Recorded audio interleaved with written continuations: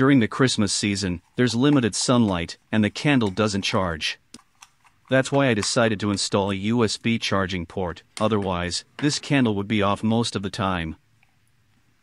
The circuit board comes off with a couple of screws, and soon we'll see what's on the other side. The connection is simple, with very few components. Besides the LED, there's a capacitor, a Schottky diode, and some unlabeled microchip. That small microchip contains a microcontroller with a program that makes the LED flicker to simulate a flame.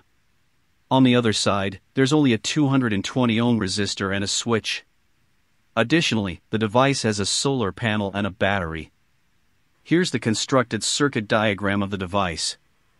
I wonder how the LED works with a nickel metal hydride battery, as it only has a voltage of 1.2 volts.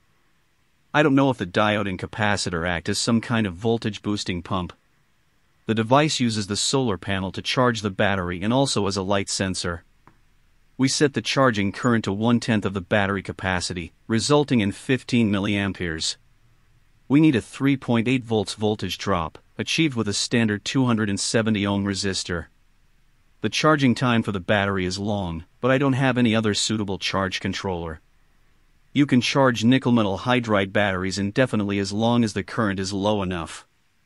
Let's test the current before we start building. The meter reads just under 14 milliamperes, in line with the calculations I made earlier. So, we can proceed. We put heat shrink tubing over the resistor for protection. It's still a bit unclear how to attach the USB connector, but the details will become clearer during the assembly. I had to extend the resistor with a wire, and now we solder the USB connector to the circuit board. This way, I try to avoid unnecessary wire clutter. Attach the circuit board back in place and test. For some reason, the USB analyzer claims the battery isn't charging. Either the USB charger refuses to provide such a small current, or the USB analyzer doesn't wake up with low current. Let's test with this clamp ammeter containing a Hall sensor. It's a very reliable and sensitive meter. The clamp ammeter indicates that the battery is charging, but the USB analyzer doesn't wake up with such a small current. The charging current is as calculated earlier. Let's continue assembling the device. We still need to drill a hole for the charging port on the side of the base. This was supposed to be a small task, but there's quite a bit of adjustment involved. The hole needs to be in the right spot.